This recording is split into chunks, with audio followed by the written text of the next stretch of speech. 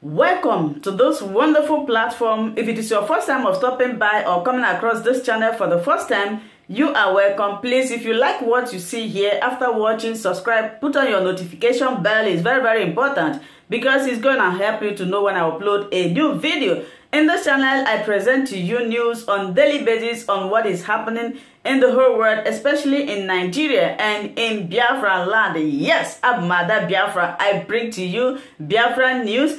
So before I do that, what I always do is that I analyze it and I sit down there to watch the video together with you. Then we'll come to the comment section to talk about it. Of course, everybody is entitled to his or her opinion. That is why the comment section is there for you to contribute, leave your ideas, your thoughts, your belief about the videos that you have watched. Please, as we are doing this, let us do it constructively. As we hop into today's video, remain blessed. I appreciate all of you. I appreciate your massive support in this channel as we watch. He jumped bail, though he was arrested in 2015, but according to him, he fled because of his life.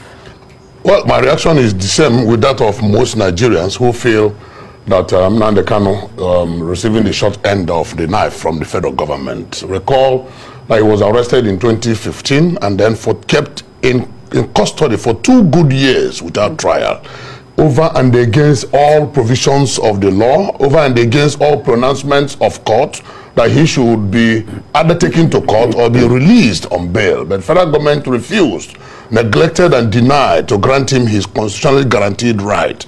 And then even when he was eventually taken to court, the same federal government, through the instrumentalities of coercion, sent the military to ransack his community and threaten his life. In the process, many people lost their lives. It is not hidden. And in the course of this struggle, Nnamdi Kanu has lost both parents, and even though not killed directly by the federal government, but the trauma of his ordeal may have led to the death of his parents. So? The trauma of his ordeal. He said so himself. I don't think so. He said so himself. Right. And a man was on bail, and then he was ready and was going to court. And all of a sudden, the soldiers swooped onto him, and then, of course, it is only a tree that will hear that it is about to be cut down and remain standing at that spot. So it was right for him to jump bail. Every human being, every animal, not just a human being, that feels threatened by any way in any manner will likely shift ground. So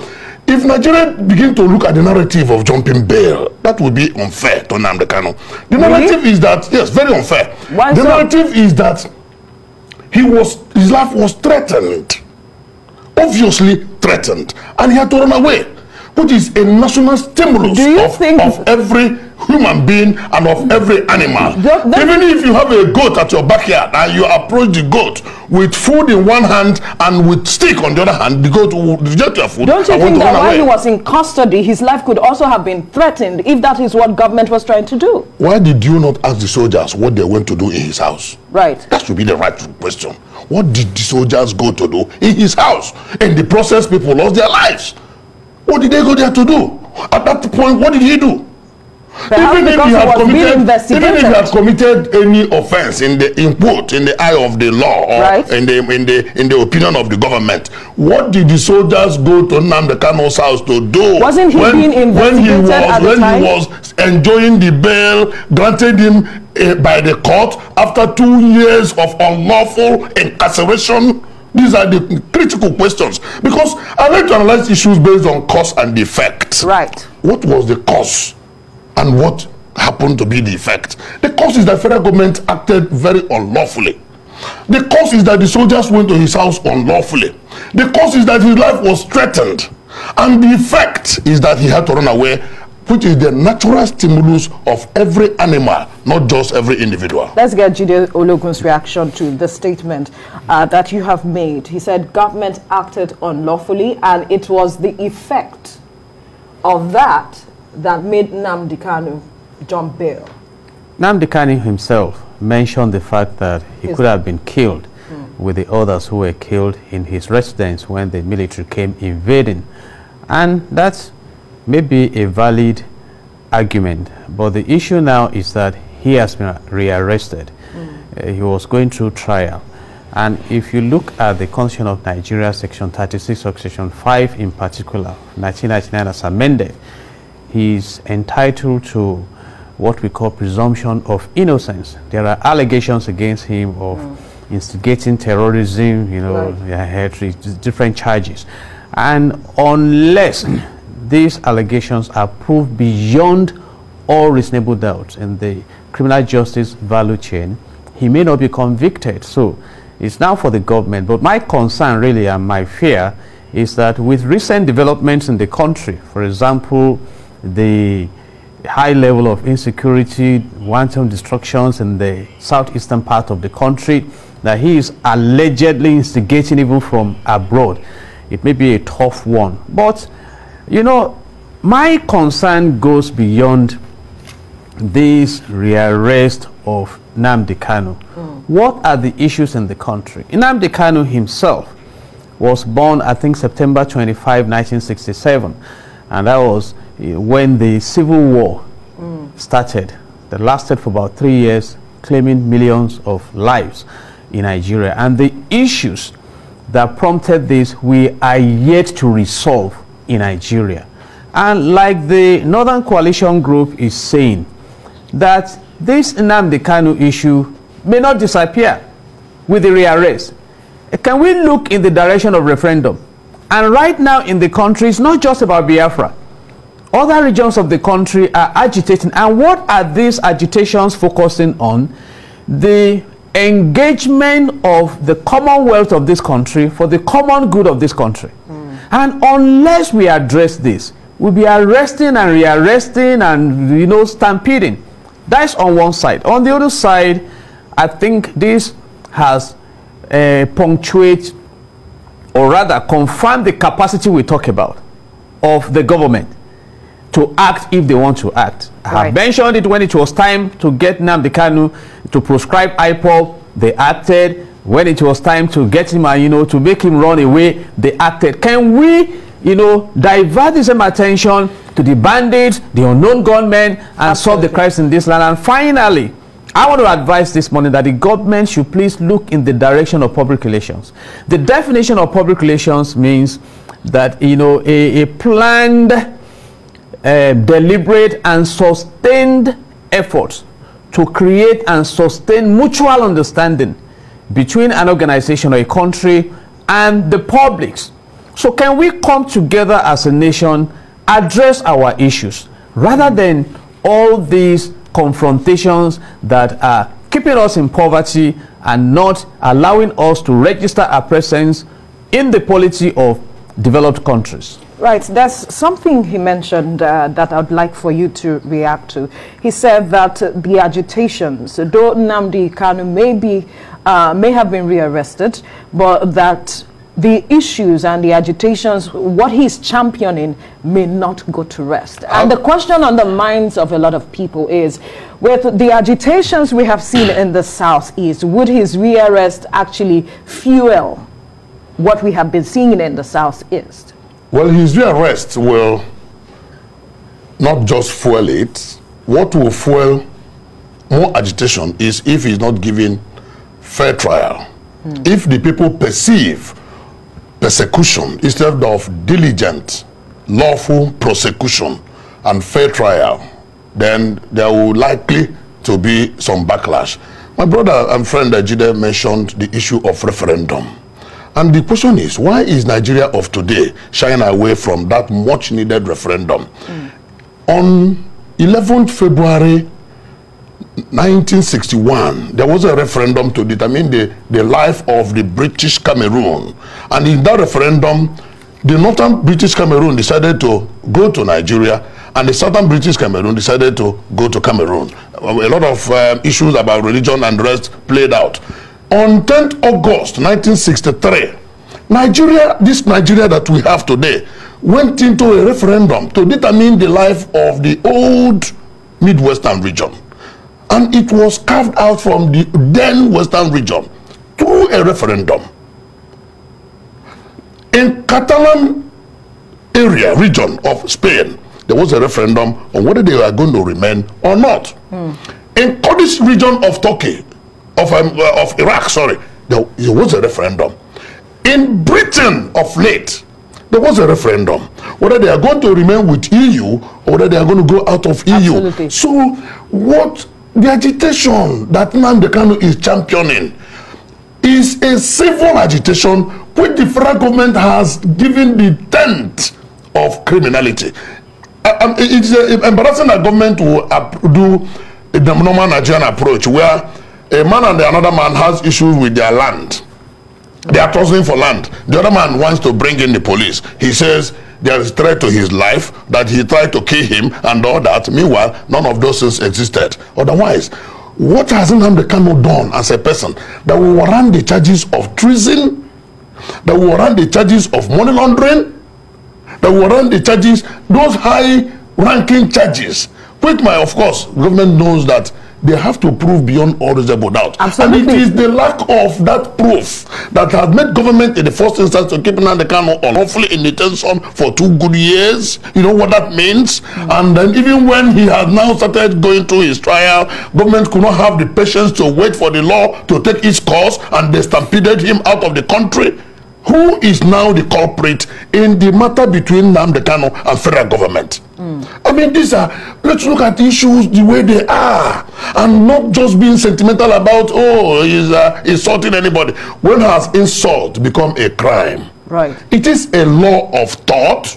It is a tortious offense of which if you feel insulted, when America was going for election, somebody made an image of Donald Trump, a naked image of Donald Trump with a small ball, and kept it in a massive square.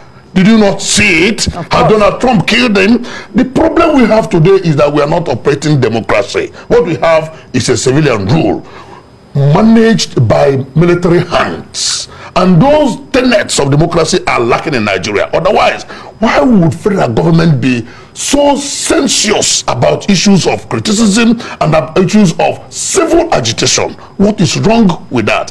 If we go by way of referendum, if government, the same government is saying that Nnamdi Kanu has so many followers, does that not tell you something? If he is alone, would he have such followers? If the government now claims that the followers are essentially illiterate, conduct a referendum and say, let only those with school cert. Of course, you know that to be a president in Nigeria, you need only school certificate. Right. To be a senator, a governor, only school certificate. Conduct a referendum and place a benchmark that only those with school certificate would vote in that referendum, and let us see whether Nnamdi Kanu is alone or not. Okay. Government is shying away from the truth, and government is hiding from its shadows. Now, let's get your reaction to this again, Jide, because he mentioned some things, talking about referendum and talking about fair trial and perhaps persecution, as he mentioned. And I'm wondering, in the context of fair trial, what will that be? In the context of persecution, what will that be? So perhaps you could just help us throw light to it before we come to the issue of why we are seemingly finding it difficult to have the referendum that he is, talking about. Basically, the state will be prosecuting, and in the criminal justice value chain, you need thorough investigation, diligent prosecution, and a committed judiciary. But right now, there is a deep-rooted mutual distrust in the country. So you see people even looking at the tribe of the judge that is handling the case, the body language of the government, making different kinds of comments. But having said that, this same government promised towards 2015 election to shift the burden of proof from the state to the accused in criminal prosecution. That has not been done. And he has a team of lawyers who will defend him. Having said that, I have hinted that the present crisis in the southeastern parts of the country may be prompted like trying to call the cat a bad name to hang it. And again, I want to emphasize an issue that what we are experiencing today has a history. I doubt if any of the present leaders of Nigeria was there to sign the 1914 amalgamation. What led to the May 1953 Kanu riots? are still the issues we are debating today. What led to the civil war of 1967-1970? There are issues we are debating. Now, let me connect this to even the present trajectory. You know, Nnamdi Kanu is a British citizen. Allegedly, he moved from Britain to Singapore and to Zurich, where he was allegedly rearrested and brought back to Nigeria. Now, Britain has exited Europe through Brexit by choice. They debated it. In fact, the Prime Minister then, because his position did not fly, resigned from office. All right, allowing the people to take a decision. Having said that, Singapore left Malaysia in 1965. And today, by virtue of resourceful leadership, is one of the best countries to live and work in the world. Is this relationship working? If we must remain united, can we have what is enshrined in Section 17 of the Nigerian Constitution 1999 as amended, that says that a platform for our coexistence will be based on justice, fairness, and freedom?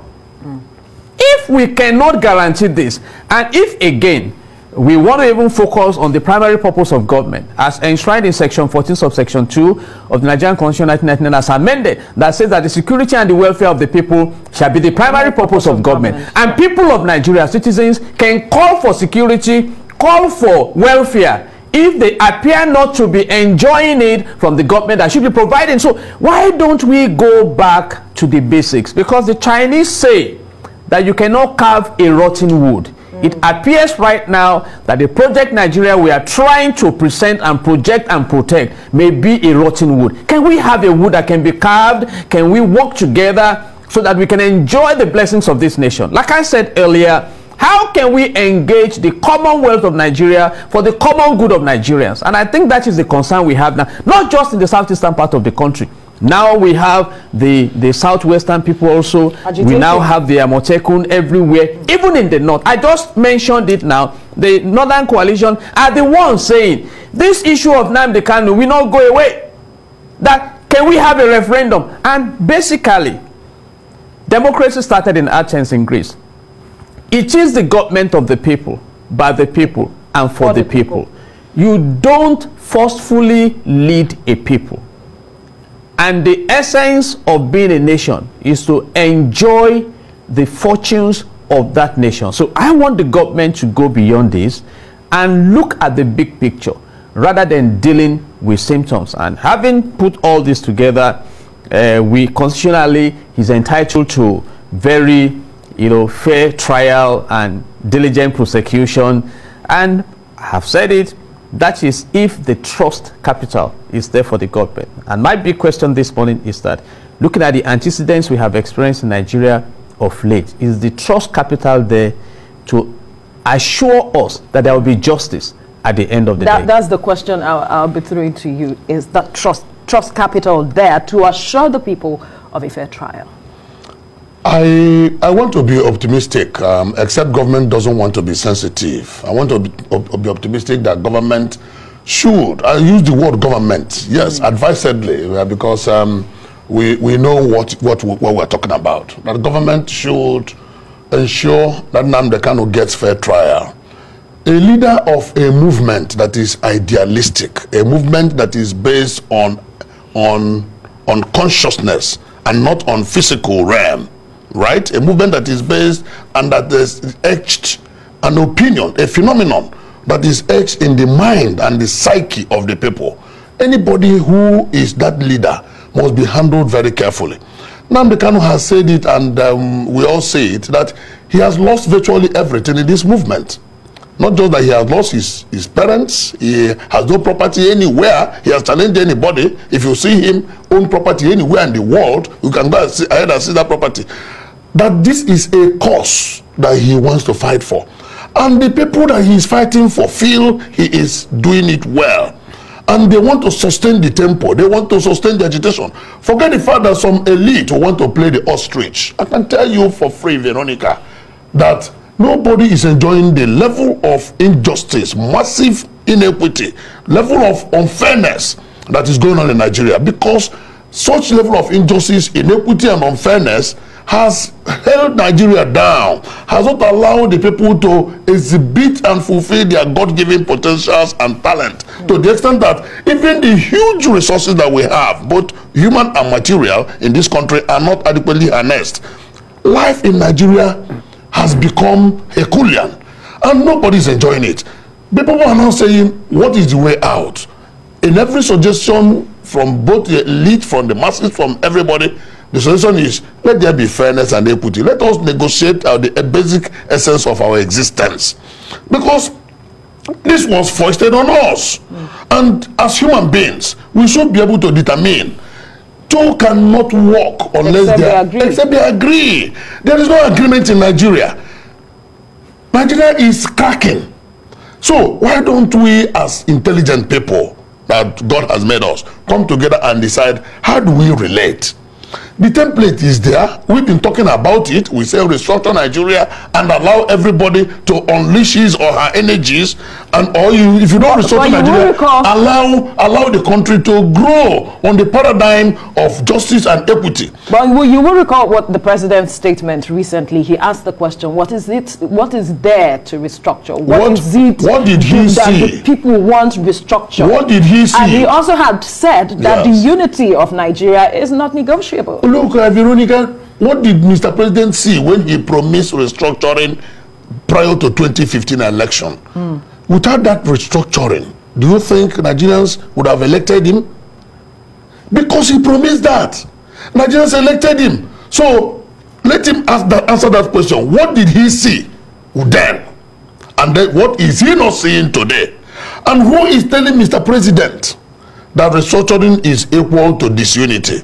It is even lack of restructuring that will fan the embers of disunity as it is fanning today, that will terminate the life of this country as it is threatening to terminate. And that is why Nigeria is on a precipice. So anybody who wants to be honest to himself should know that this agitation cannot just die. This call cannot just cease, because one, the trust capital in Nigeria has diminished so much across all nations that make up this country. In the early 60s, Chief Obafemi would describe Nigeria as a geographical expression.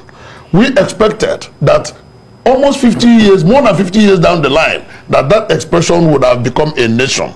But instead of doing that, Nigeria decays by the decade. Every succeeding decade is worse in terms of development, in terms of unity, in terms of everything. So why can't we arrest this continuous decay, this geometrical decay that we are seeing? Are we going to wait until the country implodes? That naturally religious people will say, God forbid. But God can only forbid when we as Nigerians forbid that Nigeria dies. If we don't, I can tell you that the trajectory we are taking, the direction we are going, does not ensure or guarantee the continued existence, success and survival and development of this country. And the rest of the world must be interested in what is going on in Nigeria. Right. The news yesterday was that Ghana has launched a plant to build automobile. The big news in Nigeria yesterday was that Nnamdi Kanu was arrested. Can you see the difference? Right. Now, he mentioned something, Jide, that I'd like for you to react to. He said the president before 2015 had promised to restructure.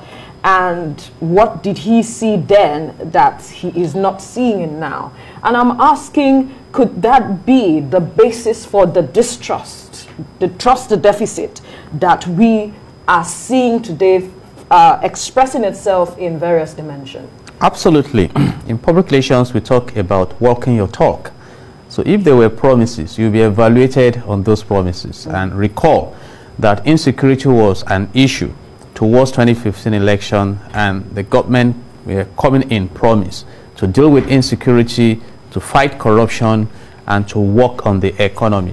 And you will agree with me, let's start from the economy angle, that if the total indebtedness of Nigeria was about 12.12 trillion naira in 2015, and today it's about 33.11 trillion naira, you ask what we have done there. If the dollar rate today is 500 naira to a dollar, and it was about 190 in 2015, how well have we done? If today 323 persons were killed in Kaduna in 3 months. 949 kidnapped in the same 3 months.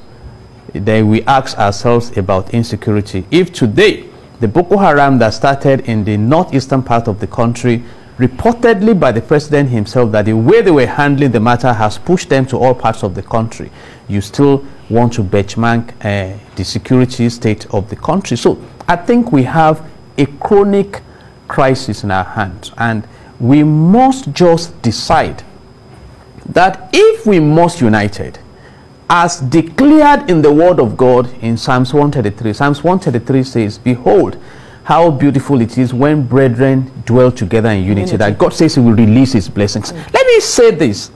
Nigeria has the largest deposit of proven gas in Africa. What have we benefited from it? Professor Konjo Iweala is the DG of World Trade Organization. What have we benefited from it? Dr. Adesina is the president of African Development Bank. What have we benefited? We have our own in the United Nations General Assembly, and all we talk about is insecurity, insecurity, insecurity. It's insecurity and industry. I just want to propose this morning, there are things you embark on to create a healthy nation. You build a civil society, not a militant society like we are doing. We are radicalizing the people of Nigeria against one another. You ignite and activate the economy to create wealth. You empower the private sector to support. Give us electricity. We have all the energy mix in Nigeria.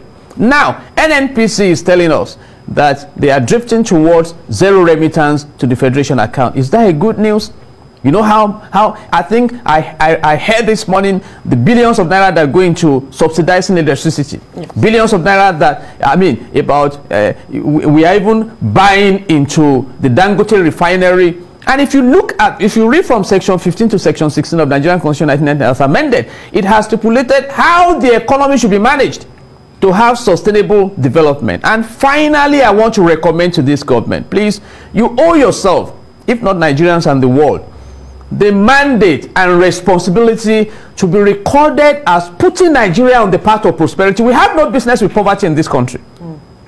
And that is the truth. The gold deposit in Zamfara can earn that state about $2 billion annually. What are we talking about? Right. Every part of this country is blessed. But how do we harness all this? That is the big question now. And I think that's the responsibility of the government. Absolutely. And if we cannot do it at the central level, can we restructure? What is restructuring? Go back to what we had in the early 60s. You have regional government, Southwest doing well, North doing well, and there was healthy competition to create wealth. And in the absence of wealth, we can only continue to travel in the direction of poverty. And someone said, no matter how fast or how far you have traveled in the wrong direction, you will end up in the wrong destination. Absolutely. Absolutely. Your final word. Well, the government has a stake. The whole world is watching. Nigerians are watching how they'll handle the issue of Nnamdi Kanu. And then beyond that, the world is watching how this government will handle other insecurity issues. Now, like my brother said, the government has proven that they have the capacity to arrest the insecurity situation in Nigeria. They have proven that. So all eyes are on them. Whatever they make with, do with the opportunities that they have today. Coming across my YouTube channel, you are welcome. Now that we have finished watching this video together, you saw me sitting there watching it together with you. I appreciate you. Let's go to the comment section to talk about it. If it is your first time, subscribe, put on your notification bell. That notification bell is very, very important